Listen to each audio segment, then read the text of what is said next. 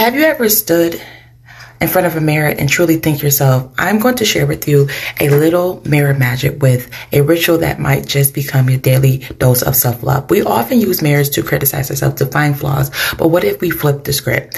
This exercise is about seeing beyond the surface, recognizing your own worth, and expressing gratitude to self. Practicing self-gratitude has been shown to increase self-compassion and decrease negative emotions. It's not just a feel-good.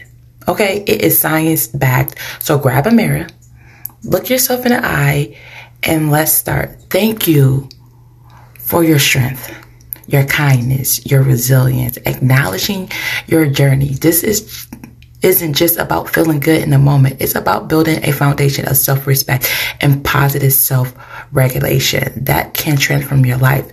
Will you try this with me? Share your experience with this mirror exercise and let's spread love. Remember, the person in the mirror is your longest companion in life.